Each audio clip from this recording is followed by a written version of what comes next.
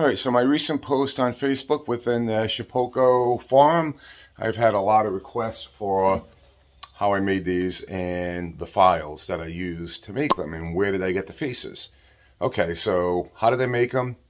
What did I use to make them? And where did I get the designs? All right, so they're pretty much very basic boxes, butt jointed with some glue and a couple of brads to hold them in place while the glue dries. And the top is meant to come off, and you can hang a little hook there and put some LED lights if you want to illuminate the inside. And these fit on just like that. Just like that. So, to address the first question, where did I get the design? I basically captured some images off the internet.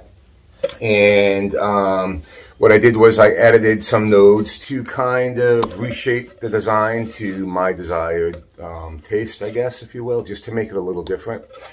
And I exported it, and that's pretty much it. So I'll get to that in a little bit.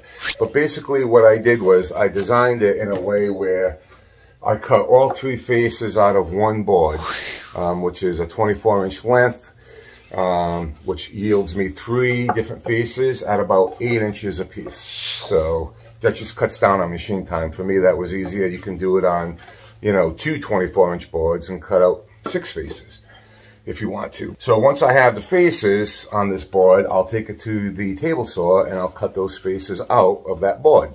Very simple, right? Now, once I'm completed with that, I'll start cutting the sides, which is roughly about 4.5 inches wide. Again, just my taste. You can certainly make them as wide as you want. In the effort to conserve wood, I made them 4.5 inches wide, including the top as well. So, and plus I left a little reveal on each side. Like I said, these are very simple butt joints with some glue and some brads. So it gives you a little reveal. Some people make the top wider, and some people actually put a base. I don't put bases because, again, trying to conserve wood. And the back's also the same dimensions as the front without the cutout. But you can also put another cutout on the back if you desire to, and you can have different faces on the back, but I just choose to put it on the front. So what did I use for an end mill? I use an 1/8 inch upcut end mill. Probably a down cut would be better, but I broke my last one, so I don't have any, so I use an upcut. It's a little bit more sanding at the end. Cedar likes to create these fine little fibers that it's a pain in the butt that you have to sand and sand and sand, but if you use a down cut spiral bit, you shouldn't have that issue. Again, it depends on your design. These are not super detailed, but to use a 1/4 inch, you're going to lose a lot of these hard edges. If you use a 1/4 inch end mill, everything's going to be rounded over. Certainly if you use a 16 inch, you can get more detail, but I have an 1/8 inch that works just fine for these designs. Very simple. So the way I make these, the way I make them anyway, is I do 3 faces on a 24-inch length board, and then the rest I do on the table saw because it's that easy. And what I mean by table saw is I cut the sides in the width and the length at the table saw.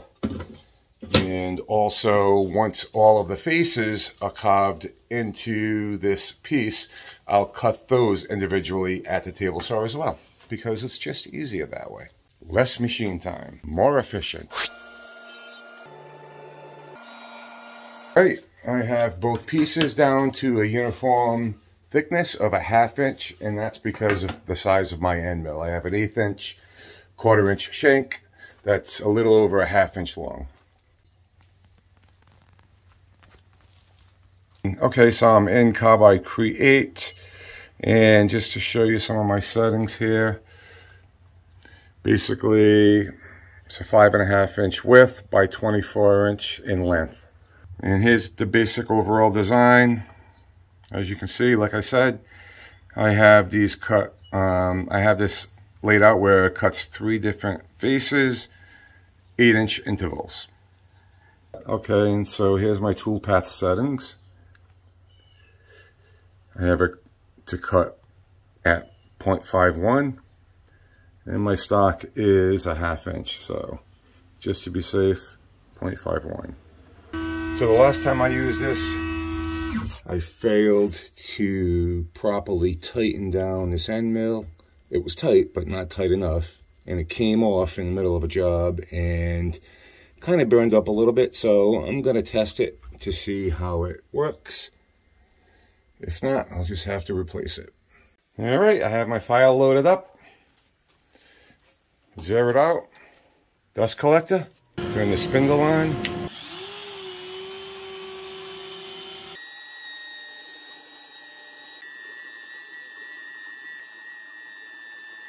Okay, done. Not the cleanest. Again, my end mill is on its way out, and I'm using an upcut, and plus this is very soft white cedar. Not too bad. It took about 15 minutes total. Again, not super complicated. All right, and there we go. 6 faces. Little cleanup work inside, and then off to the table saw.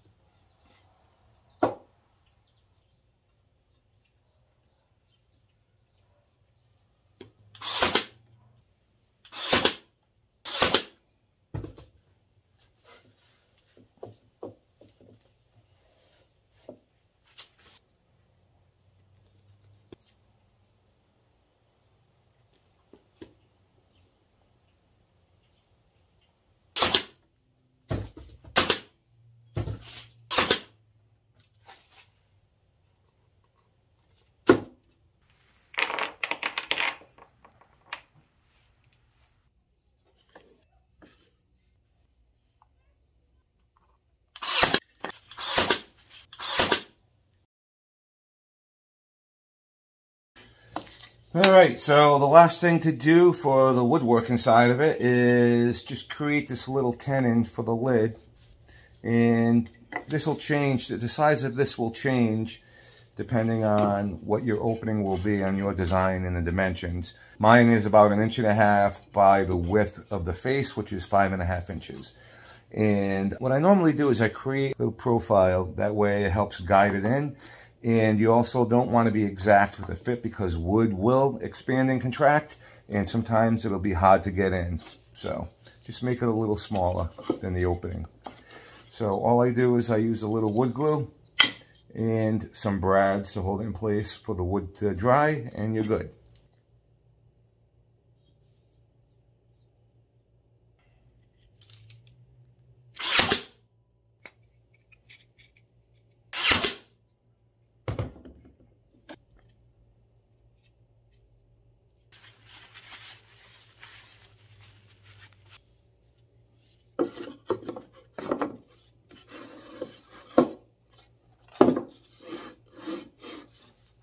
And that is a wrap.